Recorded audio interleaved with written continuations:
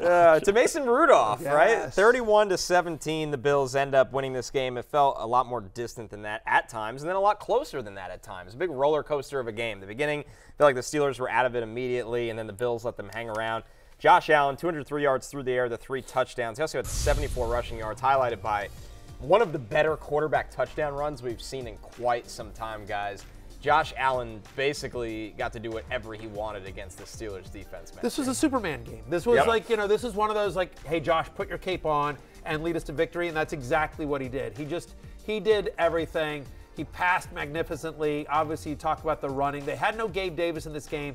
It didn't matter. You couldn't even tell. Honestly, that dime to Kincaid was just absolutely ridiculous as well. Stayed in the pocket, just absolutely played well. This Shakir touchdown, he's getting some help there. Just a ridiculous play by Heel Shakir. But still, the fact of the matter is that they didn't have T.J. Watt, so they weren't able to get to Allen as well. But they still did get some pressure on him. But he stood in the pocket, and here's the touchdown run, which is just, this is ridiculous. They thought he was going to slide, and just Josh keeps going. He just outruns these guys. Like, I would not want to be a Steeler watching the tape today, having to see this run. This is just an unbelievable play by FantasyLife.com investor Josh Allen. It was Kenny Pickett who got that play banned in college, right? So some great irony as he watches his successor Mason Rudolph get carved up on the other side. But no, Allen was magnificent. I think personally we have the 2 best quarterbacks in the NFL going head-to-head next week. With Allen against Mahomes, you can throw Lamar into that conversation, Joe Burrow, but I think those are the 2 guys.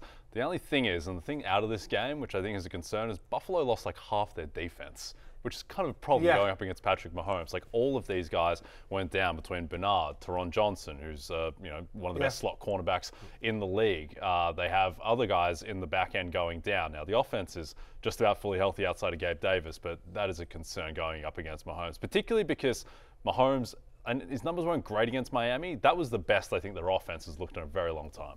It really is. On the other hand, the game's going to be in Buffalo. Yeah. Mahomes has never played a playoff game on the road, so that'll be interesting. Buffalo is not an easy place to play, especially if the weather is anything like it was. And I know they played well last week at home in cold weather. The Chiefs did as well. But this will be a really interesting one. It'll be an unbelievable game between the Chiefs and the Bills. Can't wait to see that one as well. We honestly have a bunch of great quarterback matchups. When you think about the entire divisional round, and we're going to break this down later in the week on Thursday, but you think about, Brock Purdy against Jordan Love, 2 quarterbacks that have exceeded expectations. They're both playing awesome, right?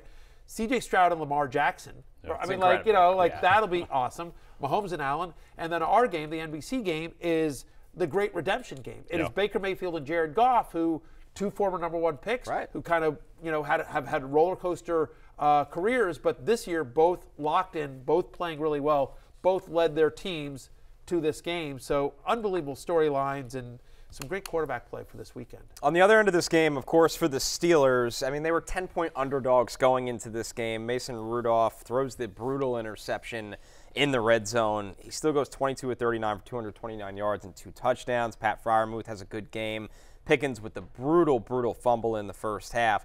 But much like the Eagles, a lot of the story and focus right now is on the head coach, and Mike Tomlin was asked about having 1 year on his contract after the game. Take a look at his response to the question.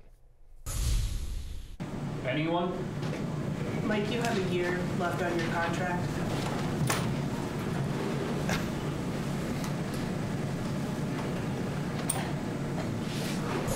It's amazing, by the way. So for those of you that aren't watching, that only heard the audio, basically what happened is the reporter said, Mike, you have a year left on your contract, and he immediately just walks out. Yeah. Immediately. Immediately. He heard contract and it's like, because, by the way, I don't know what preceded that, but my guess is Mike Tomlin, listen, part of my job is to address the media. You want to talk football, you want to talk about this loss, exactly. I'm happy to talk about this loss. But the first question is about my job status when I've never missed the playoff, when I've never had a losing season as the head coach of the Pittsburgh Steelers. Yeah. Stop it. I'll just say this, and I think a lot of organizations that have openings would feel this way. If Mike Tomlin is suddenly available, I'm really interested. Yeah. Open arms to the Commanders, Mike Tomlin. Right. Come on down. Would love to have you as head coach of the Commanders. I think a lot of teams would feel that way as well. By the way, if he ever decides he wants to be into broadcasting, he'll be an amazing commentator. Yes. He would be great on TV. Mike Tomlin's a winner. I'm sorry. Yeah, and also, like, we rightfully make a big deal of what Kevin Stefanski did with Cleveland, and he did an amazing job, and they had more injuries outside of the quarterback position, but Mike Tomlin had 3 quarterbacks as well, and he didn't have the #1 defense. That team somehow went 10-7, despite being outgained in the first 9 games of the season, which they went 6-3 in. Like, that was a pretty amazing coaching job, I think. By the way, and Stefanski at least had Stefanski has more talent on the team. He had more losses, but he also had more talent on the team. And by the way, he at least had Deshaun Watson. Yes. Like, he had a guy that's been a top 5 quarterback. Like, the best that Tomlin had was Kenny Pickett, who, was a healthy scratch in this game, right? I mean, like, and ultimately had to go down the stretch with Mason Rudolph. He had some Mitch Trubisky in there. Like, Tomlin had, and TJ Watt was in and out of the lineup throughout the year, right? I mean, like, Minka Fitzpatrick, he missed a bunch of time as well. And so, Tomlin always does a great job. By the way, the Steelers play in the toughest division in football. They went 10-7 playing in that. That's the toughest division in football. The AFC North. Same with Stefanski. He's in the same division, obviously. But I thought the Steelers. It was like, to your point, it was a weird game, but like, I thought the Steelers actually played tough. I get it. You know what I mean? Like, the score doesn't totally reflect that, and they got blown out in the first half. But again, the Mason Rudolph, interception in the red zone, absolutely brutal. The Pickens fumble was brutal. Freiermuth puts it on the ground as well. They end up keeping possession, but still, the fact of the matter is that the Steelers, after, by all accounts, it's freezing cold. You're on the road. You're getting your ass kicked in the first half. They easily could have come out and lay down, and they didn't. They played tough. They held Josh Allen, up until like the end of the fourth quarter, the Shakir play. But like, they got back into it. They clawed back into it with Mason Rudolph. Right. They needed a stop at the end of the game, and they couldn't get it. And it goes back to your point of injuries. No T.J. Watt. Joey Porter Jr. has been their best corner this year, a rookie, and he got hurt in this game. They've had no other corners besides him. They're literally going to have to draft or sign 2 corners. So they were man down. And Miles Jack, I mean, this is harsh, but there's a reason he left football to go be an electrician, and you see him come back. Like, I know it's harsh, but like, he had a tough night. They were thin on defense. They were thin on defense. But it appears, I was listening to the broadcast, it appears they found something in this Jaylen Warren kid. I was not aware of this, but apparently Jaylen Warren, they've now got a 1-2 punch. This brand new. Who could have seen this coming? Who could have seen Jaylen Warren coming? Who knew? Oh, man. I assumed it was just Najee the whole time. All season who knew? long. All right, I mean, we're all surprised. Like, who is this Jaylen Warren? I started looking him up. I was like, wow, that's excellent. It's a tough scene. That was a tough scene. Did you know, I looked this up because I was shocked by that particular comment. And Jaylen Warren had basically 500 less total yards on the season than Najee Harris.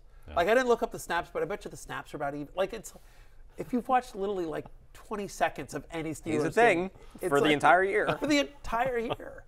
Like, I'm gonna get myself in trouble. That was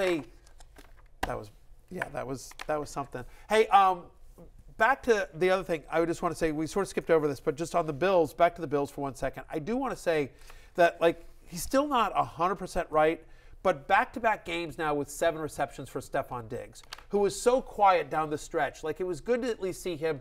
Again, we still haven't had the big play, the big Stephon Diggs play, but at least, like, possession-wise, moving the chains, active, like, that's been good to see the last 2 games for the Bills' offense, for Stephon Diggs, and for somebody who has him in Dynasty.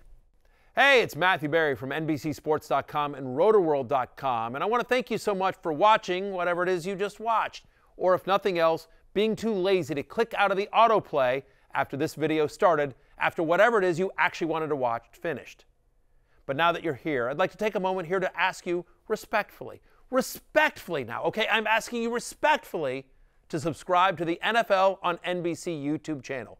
You'll get the latest Roto-World fantasy news headlines, all sorts of great shows, including my own Fantasy Football Happy Hour. So go subscribe now. Again, I'm asking respectfully.